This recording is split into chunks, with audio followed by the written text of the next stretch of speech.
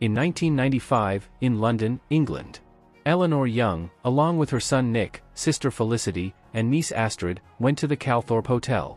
When Eleanor asked at the front desk about her reservation, the clerk and manager, Reginald Ormsby, lied and said they didn't have it, likely because of racist reasons. Eleanor called her husband, who then called Lord Calthorpe, a friend of the Young family. Calthorpe revealed that he had sold the hotel to the Youngs, making Ormsby look foolish. As the new owner, Eleanor told Ormsby and the clerk to clean up the mud that Nick had left on the floor. In 2018, in New York City, Rachel Chu teaches her economics class by playing poker with a student and winning, leaving an impression on the others. Later, she joins her boyfriend Nick for a meal. Nick expresses his desire to take Rachel to his hometown in Singapore for his best friend, Colin Khoo's wedding. This is an important opportunity for Nick to introduce Rachel to his family. Meanwhile, two women from a blog site called Radio 1 Asia notice Rachel and Nick. They take pictures of them. The photo quickly spreads in the Asian community and reaches Eleanor, Nick's mother. She, along with her sisters, begins discussing Rachel and calls Nick to inquire about bringing his mysterious girlfriend to the wedding. Rachel talks to her mom, Carrie, about Nick and how he's never really opened up about his family. Rachel is worried that Nick might come from a less affluent background and is ashamed of it. Later, at the airport, Rachel is surprised when she and Nick are given first-class seats. Nick then reveals that his family is actually very wealthy, and the first-class flight is one of their privileges.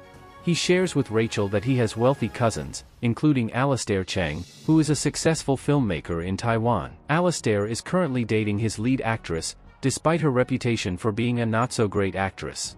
Next is Alastair's brother, Eddie, who works as a banker, and is married to Fiona. They have 3 children, but Eddie is overly concerned with their public image. Finally, there's Astrid, whom Nick describes as a sweetheart. Astrid is shown talking to a little girl and complimenting her teddy bear. Later, she meets with a jeweler to buy earrings that are worth over $1 million. The couple, Rachel and Nick, lands in Singapore, and Colin, along with his fiancée, Araminta Lee, picks them up. They explore the city, trying out local food that Rachel hasn't experienced before. At Astrid's home, she reads a bedtime story to her son, Cashin, before her husband, Michael, joins them. Michael married into the affluent lifestyle, but Astrid sometimes hides some of her expensive shoes and jewelry to avoid drawing attention to their wealth. The following morning, Rachel pays a visit to her former college roommate, Peek Lin Go. Peek Lin's family is also wealthy, but they are considered new money compared to Nick's family. Rachel meets Peek Lin's parents, Wai Mun, and Nina, along with her 3 siblings. When Rachel mentions that she's dating Nick Young, everyone is surprised and emphasizes just how wealthy the Youngs are. They are major real estate developers in the area, and other parts of the world. Rachel informs Peek Lin about a party that the Youngs are hosting that evening at Nick's grandmother's house. In response, Peek Lin provides Rachel with some fresh clothes to wear to the event. Rachel and Peek Lin arrive at the luxurious estate, and Nick invites Peek Lin to stay and join the party. Nick introduces Rachel to various relatives, including cousins and aunts, before taking her to meet his mother, Eleanor, and then his grandmother, Shang Sui. However, the family quickly disapproves of Rachel as she doesn't come from the same wealthy background. In a conversation with Eleanor, Rachel explains that her mother is a self-made woman in real estate, and she herself is an economics professor. Eleanor doesn't seem impressed and frowns upon Rachel's ambitions, considering them unnecessary. Meanwhile, at the party, Astrid is with her husband Michael, who leaves the room. Astrid glances at his phone and reads a text from another woman saying, "The bed feels empty without you." The following day, Rachel attends Araminta's bachelorette party with her friends, while Nick joins his cousins and their extravagantly wealthy schoolmate, Bernard Tai, for Colin's bachelor party. The bachelor party is held on a freight ship, featuring pools and a dance floor. During the party, Eddie criticizes Nick for choosing Rachel, considering her just a commoner. He points out to Colin that Nick's own family might not have accepted Araminta if she weren't from a wealthy family herself.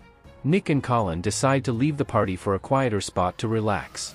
It's here that Nick unveils an engagement ring, intending to propose to Rachel. Colin points out that Nick had already surprised his family by not returning the previous year to inherit their company. Marrying Rachel would further mean walking away from his inheritance, adding to the unexpected choices Nick has made in the eyes of his family. While the ladies enjoy a shopping spree and spa day on an island, courtesy of Araminta, Rachel encounters one of her friends, Amanda Ling, who reveals herself as Nick's ex-girlfriend. Amanda subtly tries to play with Rachel's feelings. Rachel becomes upset when she overhears the other girls making derogatory comments about her at the spa. Seeking solace, she runs into Astrid, who attempts to comfort her. However, their troubles escalate when they discover a dead gutted fish on Rachel's bed with a message written in blood on the window, accusing her of being a gold digger. That night, while the other women are dancing and drinking, Astrid helps Rachel bury the fish on the beach. During this moment, Astrid confides in Rachel about Michael's affair. Upon reuniting, Rachel shares with Nick the distressing incident with the other women. She expresses more concern that Nick never disclosed anything about his past, while he believes it wasn't significant. Later, Nick takes Rachel to Eleanor's house to learn how to make dumplings, a skill Sui taught him. While there, Rachel notices Eleanor's ring, crafted by Nick's father for his proposal. Eleanor makes a patronizing comment about Rachel not embracing her old-fashioned traditions in the same way. Later, as Rachel is navigating to her room, Eleanor clarifies that the ring her husband gave her was crafted because Sui initially disapproved of Eleanor. It took time for Sui to accept her. However, Eleanor strongly communicates to Rachel that she doesn't believe Rachel is suitable for Nick. Rachel has lunch with Peek, tending the wedding might stir up drama with Nick's family. Peek Lin persuades her to go and takes Rachel to her house to choose a suitable outfit for the wedding with the assistance of Nick's cousin, Oliver. On the way to the wedding, Astrid confronts Michael about his affair. Michael attempts to deflect blame onto Astrid, accusing her of making him feel inadequate with her constant purchases of expensive items.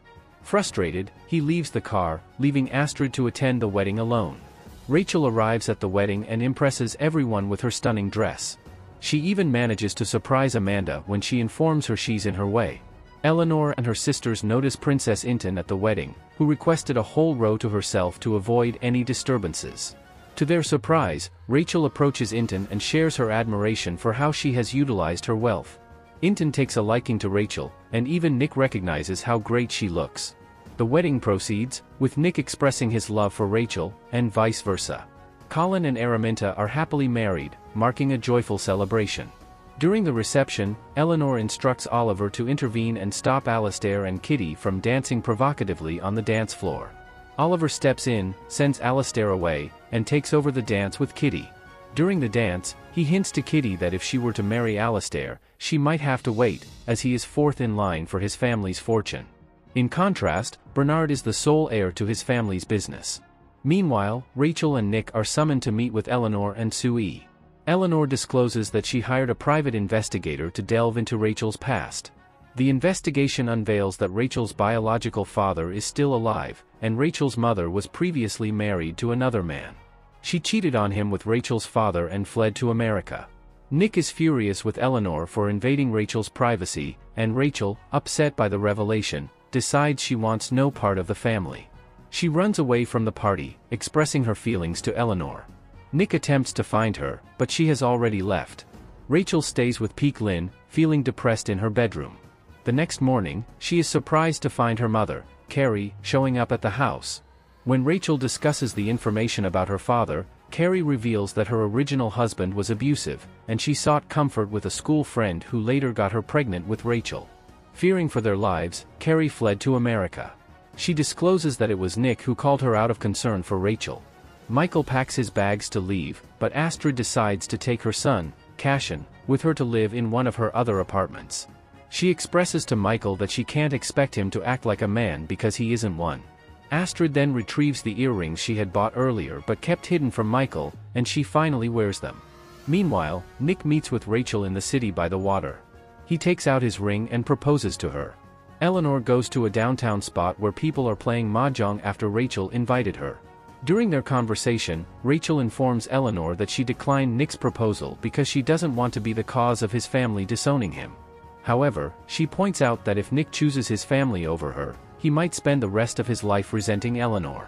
In response, Eleanor cryptically remarks, "Only a fool folds a winning hand." Simultaneously, Rachel draws a mahjong tile that would complete her hand and win her the game.